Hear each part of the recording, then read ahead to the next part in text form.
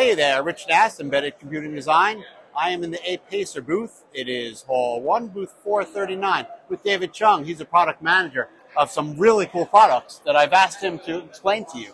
David, can you walk the folks through what these products are? Okay, this year at Embedded World, Apacer is showcasing the Core Power SSD, which we have implemented the tantalum capacitors as a power backup source to the SSD. So whenever a customer encounters abnormal power shutdown, we can still have enough power to write the data into the flash memory. And then we also are showcasing the latest flash technology of 112 layers BiCS5 TLC NAND. We have implemented in all of our product portfolios. And here we can also see the Advantech platform that is also incorporated with Apacer's Cloud Series SSD, where we can remotely perform a backup and recovery for customers' platforms. And then here is the Cloud Series in different form factors, 2280, 2242, and we can also trigger backup and recovery with just a single press of a button.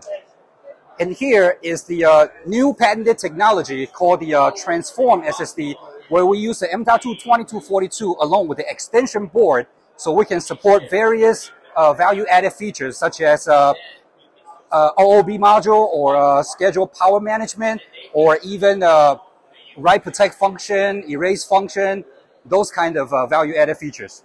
All right, before we leave, I just want you to talk me through this demo real quick. What is it that we're seeing here? Okay, this is a cloud portal that we cooperated with. Our partner's name is Oxon, and they use a cloud portal to monitor the SSDs. We have set up two PCs here.